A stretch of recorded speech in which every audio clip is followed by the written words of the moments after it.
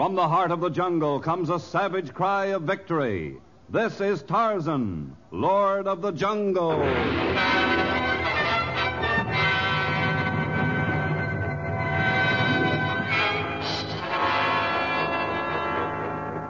From the black core of dark Africa, land of enchantment, mystery, and violence, comes one of the most colorful figures of all time. Transcribed from the immortal pen of Edgar Rice Burroughs, Tarzan, the bronzed white son of the jungle.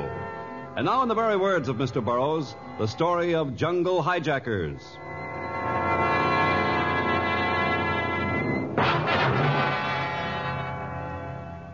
Once the small plateau had been covered by a mass of heavy jungle growth, but now it was a rock-strewn clearing that bore a variety of drab-colored buildings. Here, near the native village of El Bodé, halfway between Dakar and Suez, lay the headquarters of the Joint Transportation Command, West African Sector. Ordinarily a quiet, inactive post, today it bristled with activity. The top brass had come unexpectedly. They had tumbled out of their desert-soiled cars, stormed into Major Haybrook's office, remained there but a short time, and then departed in a cloud of gasoline fumes. But they had remained long enough to turn everything upside down. I say, pardon me, Private. Could you tell me if I'm in the right building? I'm looking for Major Haybrook. His office is right down the hall. If you'll state your business... I'm Captain Lawrence of the governmental police. The Major just sent a native runner into the village for me. Yes, sir. He left word that if you came, we were to bring you right in. Will you follow me, sir? Oh, certainly. I say, is it always so noisy around here? Not usually, sir. You don't have to sir me. My rank as captain in the governmental police is about the equivalent of a private fourth class in your army, according to Major Haybrook. He must have changed his opinion, sir. Major Haybrook never wastes ammunition on small targets, and from the sound of things in his office, he's got his heavy artillery all ready for use, sir. Oh, I see. This is his office right here. Oh, thank you. And thanks for the warning, son. I'll have my guard up. Come in! For the love of Mike, come in! Here's Captain Lawrence, sir. Thank you, Private. That'll be all. Yes, sir. Come in, Captain Lawrence. Sorry to have kept you waiting. You don't look sorry. For the love of Mike, close the door and come over here. Just as soon as the native runner reached the village, I left. Now, let's just stow all the folderol, Lawrence. The fact of the matter is, I'm on the spot. Sit down. Anything I can do to cooperate? You're doggone right you'll cooperate. You know the job my outfit has? Well, as I understand it, your mission is to transport food, ammunition, and other army supplies from Dakar to Suez. Right. And we've taken every precaution to see that they're delivered in proper condition. The bales have twice as much padding as called for in specifications, and they're wrapped with special quality burlap. Good idea. It's pretty rough jungle to go through. Right. And the things that come in crates have double thicknesses of wood to protect them. Well, then? But after all these safeguards against the elements, we find it's not the heat or the rain or the rough terrain that's bothering us, but plain, unadulterated robbery. Robbery? Well, from an army transport? For the love of Mike, yes. That's what I've been saying. Robbery, stealing, hijacking. Do you understand? Yes, sir. You could give me a few details to go on, though. I'll give you all the details before you leave. But get this straight. The top brass is after my scalp. They figure if the stuff doesn't get to Suez, it can invite trouble there. Well, Suez has always been the fuse to light the dynamite. For the love of Mike, quit interrupting. Sorry, sir. And you're going to be a whole lot sorrier if this stealing isn't stopped. If it was some fault of my officers or enlisted men, it'd be up to me. But this is a civil matter. These hijackers are the subjects of your government. And I can promise you, Captain Lawrence, that unless your governmental police puts a halt to this robbery at once, I'll see to it personally that you're shipped back to jolly old England.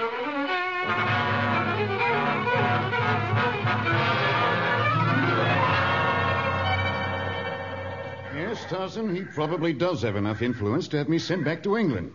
In disgrace. Oh, it seems so unfair. You're supposed to comb thousands of miles with a few men at your disposal, and he's unable to catch the thieves with his whole company. Oh, he's pretty short of manpower, too. When you spread a company from Dakar to Suez, there aren't many men left to guard each safari. Oh, perhaps that's true, but why should you have to save his neck? No, there's more than that involved, Tarzan. Perhaps the peace of the world. I'll have to have a go at saving his neck, as you put it. And I'm counting on you to save mine. Well, you have long been my friend, Captain Lawrence. If I can be of help in tracking down the hijackers, I shall be more than happy. Thank you, Tarzan. You know this jungle better than any man alive, and I've been counting on your help. I'll gather my weapons and a few other things I might need, and we'll leave at once. Where do we start? I haven't the foggiest notion. No, I mean, where did the hijackers make their last raid? What was the size of their band? And are they thought to be natives or whites? Well, you see, that's really the big problem. Thousands and thousands of dollars of equipment and supplies are missing. But no one's seen any thief. There have been no raids, and for all Major Haybrook's men seem to know, the materials might just as well have been spirited away by ghosts.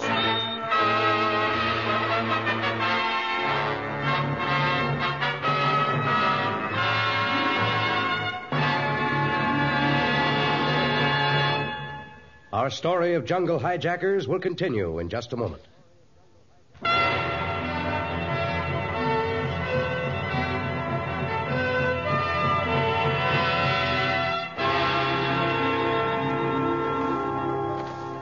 Tarzan and Captain Lawrence moved rapidly through the jungle night. Behind them was the great forest that was Tarzan's stronghold. And just ahead, winding its way through the dense jungle growth, was the old elephant trail used by the supply safari. A new shipment was on its way, and Tarzan and Captain Lawrence planned to intercept the caravan somewhere near El Bodeh. Although there were no clues to the past robberies, they might be able to prevent new thefts and perhaps learn something about the robbers who attacked with the stealth and invisibility of ghosts. They should be along sometime tonight, unless they've run into trouble already. Apparently they've had no trouble, for they're ahead of that inflexible schedule Major Haybrook set for them. Ahead of it? Well, how do you make that out? I caught the scent of man some time ago. And now I can hear the sounds of the safari. Well, I hope you're as quick catching the scent of the hijackers. How many soldiers are supposed to accompany the shipment? Oh, I can hear them now. Soldiers? Well, not many, I guess. One officer, I believe, and a handful of enlisted men. But how can such a small number handle a large cargo? Native porters. Probably best anyway. White men aren't much good at that sort of thing. Drop to the ground. Someone's shooting at us. It's from the caravan. They must have spotted us and thought we were the hijackers. Look out! I'll find out what they're thinking. Careful, Tarzan. We're facing a big... I saw them through the trees. I'm not going to let them... Drop that gun! Now then, command your men to cease firing until we identify ourselves. Please, cease firing! The rest of you, stay where you are. Captain Lawrence? Are you all right, Tarzan? Yes. Oh, thank heavens. Who's the commander of this outfit? I am, sir. I'm Lieutenant Stevens. And who are you? I'm Captain Lawrence of the governmental police. Here are my credentials. Yes. Well, they look to be in order. But you see, I didn't expect to meet you here. Major Haybrook said you'd join us at El Bodeh. I thought that's what he said. That's hardly an excuse for firing at us, Lieutenant. Do you shoot at everyone you see in Africa? Well, after what I've been through, I'm not taking any chances. All you men get back to the wagons. It's customary to challenge someone you want to question. You might have killed Tarzan or me. I'm sorry. I saw you through the trees, and I... Say, who is this Tarzan? He's acting as my deputy. But Major Haybrook didn't say anything about deputy. I thought it best not to mention Tarzan to the Major. He might not have understood about a deputy who refuses to be sworn in and will not wear a uniform. But you can take my word for it, Lieutenant. Tarzan will be of more help to us in stopping a robbery of this caravan than a regiment of regular police. And I'm afraid it's too late to stop a robbery of this shipment. What? Last night. We stopped for the night at Jagerstown, and as soon as I called a halt, we took inventory. Almost a third of the shipment was gone. And you saw or heard no one at this time either? No, sir, not a soul. Neither did my men or any of the natives. A third of the shipment? To take that amount of goods would require great wagons or many porters. It would be impossible not to hear either one. I swear there wasn't a sound. And there goes my promotion. I was counting on the pay raise. The Major will have my scalp with all this stuff missing. What is missing? Guns, ammunition, tin meats, powdered eggs and milk, blankets, copper wire, a little of everything, I guess. It's hard to tell exactly with the stuff all wrapped up. 30 bales and 10 crates. That much I'm sure of. Are any of your bearers missing? No, I thought of that too, but we started with 100 bearers and we still have 100. Which is your head man? But I don't know. How can I tell? They all look alike to me. Do you mind if I question them? No, go ahead. Do anything you want, but please hurry. I've got to get this stuff rolling. This means my promotion for sure. Owen Gazili! Owen Gazili! Who is Manyapara? Naja. Who, Manyapara? Nadio. Mimi Manyapara. And what is your tribe? Manyende. Manyende? Are all of the porters of the same tribe? Nadio. All Manyendi. What's he saying? I'm entitled to know. I'm in command here. The headman says they are all members of the Manyendi tribe, and their tribal wealth show that he speaks the truth. But what difference does that make? Yes, Tarzan, what possible difference can it make what tribe they belong to? I thought for a moment they might be responsible for the thefts, but the Manyendi are all members of an ancient religious cult that forbids bearing arms or engaging in trade. So they couldn't possibly have any use for the guns and ammunition, being forbidden to use them or to sell them. Well, how about the foodstuffs? That's what eliminates suspicion entirely. They're an agricultural people. Their religion forces them to be strict vegetarians. I suppose you suspect me. That's what you've been getting at. Your nervousness is the only thing that makes me at all suspicious of you. But there are some things I should like to discuss with your Major Haybrook. There are a few things I can tell him, too. You'll be sorry you meddled in this. You'll be sorry. You'll be sorry.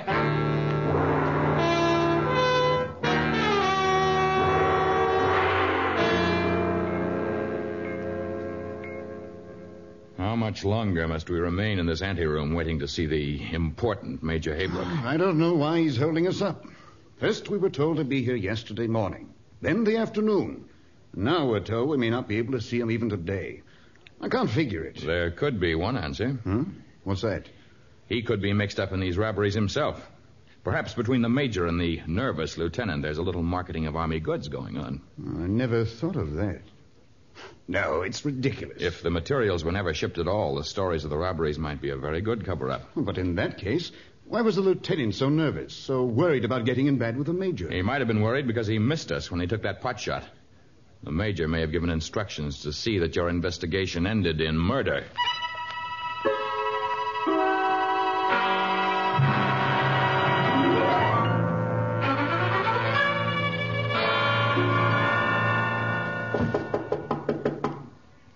Come in! For the love of Mike, come in! So there you are, Lawrence. You and your deputy. We've been waiting a long time to see you, Major Haybrook. Yes, I dare say. But there were a few things I wanted to learn first. Lieutenant Stevens was just in my office. He tells me you weren't very successful in stopping a robbery of this shipment. The robbery took place before we joined the safari. So I'm told. I'm also told that you and this deputy managed to sneak up on the caravan as quietly as thieves. Major Haybrook, is this accusation a cover-up for your own activities? For my activities? For the love of Mike, what are you talking about? I doubt that the missing shipments were ever sent. What? And it would be easy enough to trace. A large quantity of army materials could not reach the black markets of our African cities without leaving a trail. I should have thought of that sooner. I thought of it, and I put a man on the job who spent most of his life in Africa. If there's anything being offered on the black market, he can track it down. Well, perhaps I was wrong in jumping to conclusions. Maybe I can cooperate with this man you've engaged. Who is he? A former diamond mine owner in Jagerstown. A gentleman by the name of Martin Vincent. Martin Vincent? You know him, Tarzan? Why, he's one of the greatest scoundrels on the continent. A vicious, unscrupulous man. Major Haybrook, this man knows the schedule of your shipments? Yes, of course. He's the one who secured all the native bearers for me. He's been very useful. More than likely, the information about valuable shipments has been useful to him. Where can we find this man? He maintains offices in Jagerstown. Oh, he maintains more than offices. He owns the police of the city, the magistrates, and the courts. To question any of his activities is to make yourself a criminal in Jagerstown. And we'd best take a troop with us when we go there. For the love of Mike, of course. No. To march into the town with a troop would be to ruin any chances we might have of catching Martin Vincent red-handed. Captain Lawrence, if you're game, we will go to Jagerstown alone.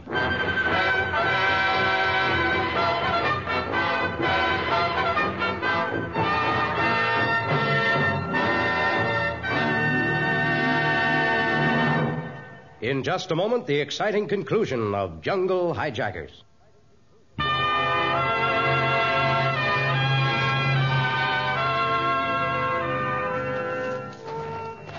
Well, we should be in Jagerstown by this afternoon. Yes, Martin Vincent's Jagerstown. He wanted to brand you, did he?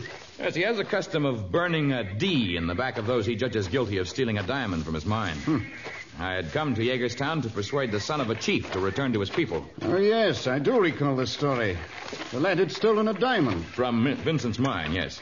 We went to the mine together to put it back, but when we were caught in the act, Vincent refused to believe we were not making off with the diamond. We were lucky to escape without his trademark. I guess such inhumane treatment of the natives must have led to his downfall. I got a report just before we left. The mine has been closed. Orders of the government. Has Vincent lost his stranglehold in the city? No, I'm afraid not. He's lost the mine, but according to the report, he's still an all-powerful dictator in Hagerstown. I wonder What? whether I'm still a wanted man there. I have an extra uniform in my pack. It'll be pretty snug on you, but it might serve as an effective disguise. All right. I hope I'm not arrested for impersonating an officer. I'm afraid that isn't our greatest danger.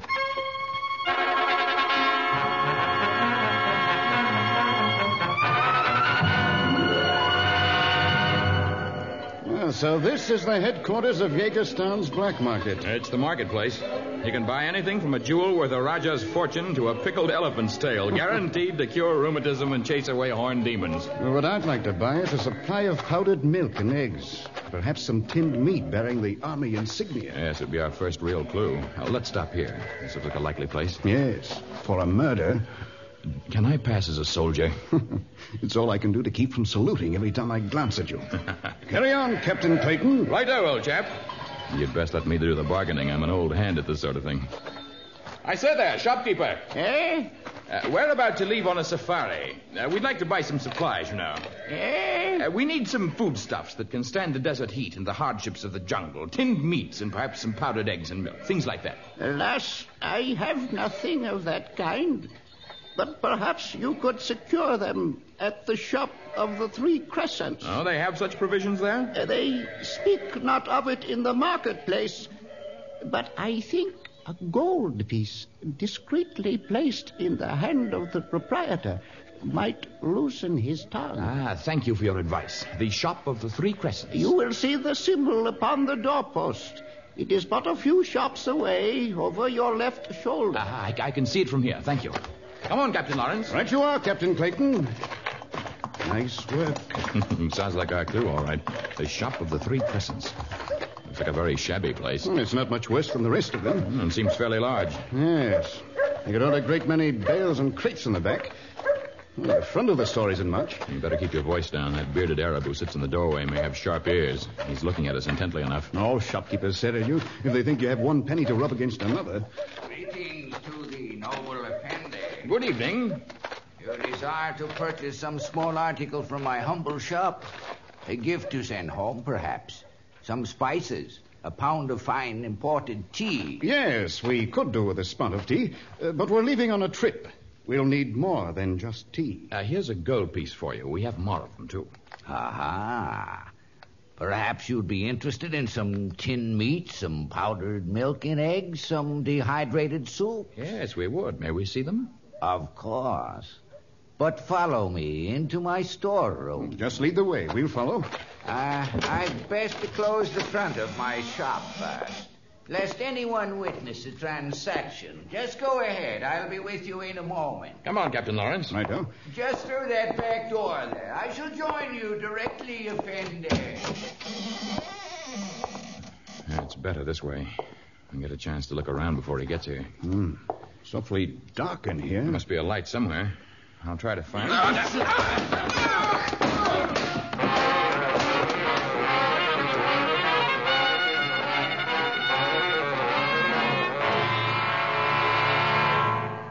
Well, gentlemen, I see my men properly subdued you, and I trust you're finding your little cell comfortable. If you were not on the other side of these bars, Mr. Vincent, we would do a great deal to lessen your comfort.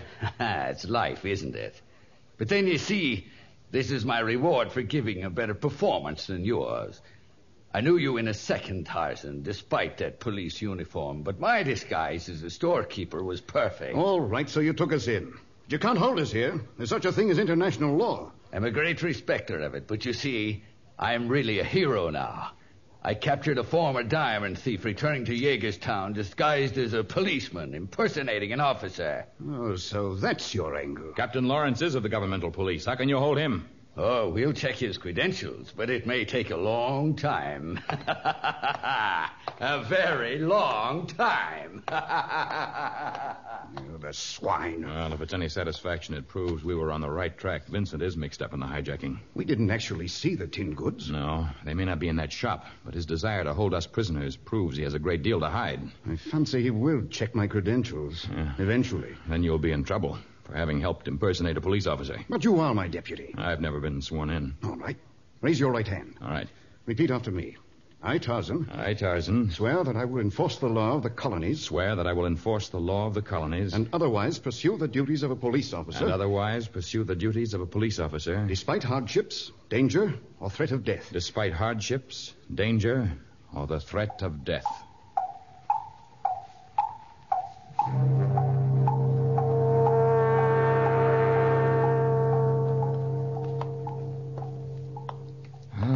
The air seems better here on the outside.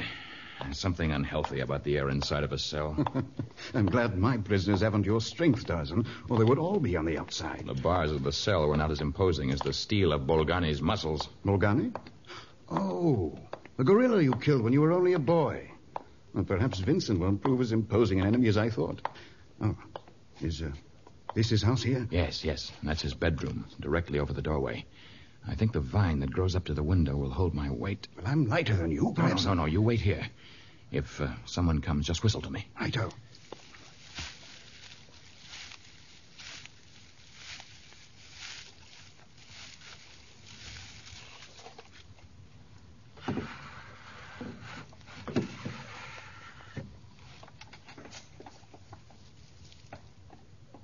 Who is it? Who's there? Time to get up? Who? It's Tarzan, and my knife is at your throat. Tarzan, please don't kill me. I was going to... I shall not kill you if you speak truthfully and quickly. Where are the things you stole from the army caravans? I didn't steal a thing. I swear it. You knew of their theft? Yes. Haybrook told me, but I wouldn't steal stuff like that. It's too tough to get rid of. I see. And why were you so afraid of the investigation Captain Lawrence and I had started? No reason. There is a reason. Speak now or be silenced forever. I tell. Major Haybrook engaged me to hire the porters. I get the Manyandis because they were the least civilized. Knew the least about the white man and their wages. How much did the army pay you for each man? $1 a day per man. And how much did you pay them? 20 cents a day. But that isn't bad. They're happy with the wages. And the army's happy with the men I provided. I said I'd supply enough men to do the job, and 200 natives are more than enough. 200? Yes, 200 natives who've never had so much money in their lives. I haven't done anything so wrong. Not according to your lights. Oh, someone's coming. I shall leave now, Vincent. You have accidentally given me the solution to our mystery. What? But your petty robbery of the natives is at an end, and I have a feeling they will see to it that justice is done.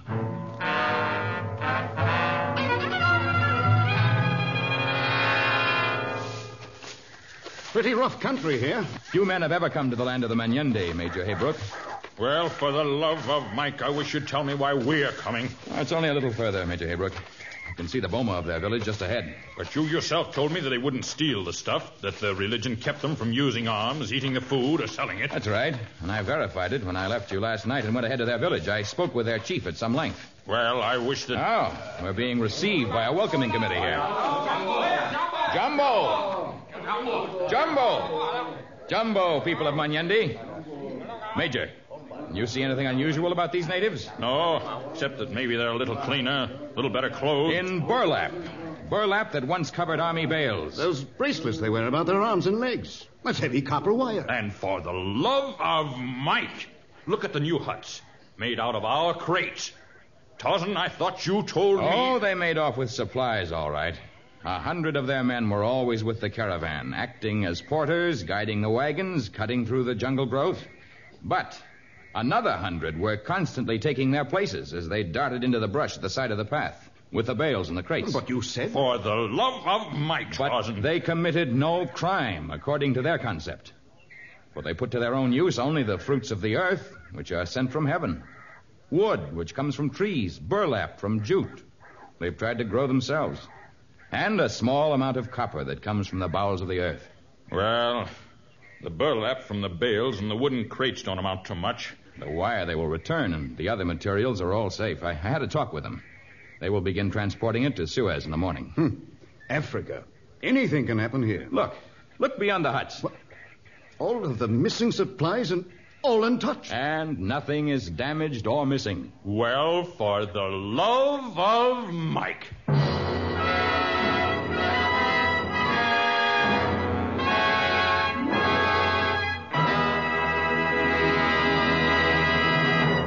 In just a moment, a preview of our next exciting story of Tarzan.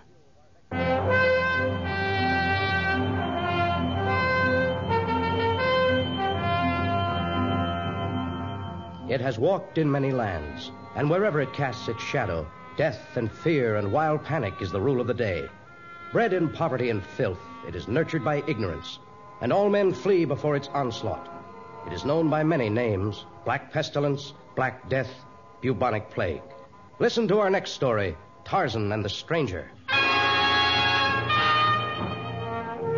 Tarzan, a transcribed creation of the famous Edgar Rice Burroughs, is produced by Walter White, Jr., prepared for radio by Bud Lesser, with original music by Albert Glasser. This is a Commodore production.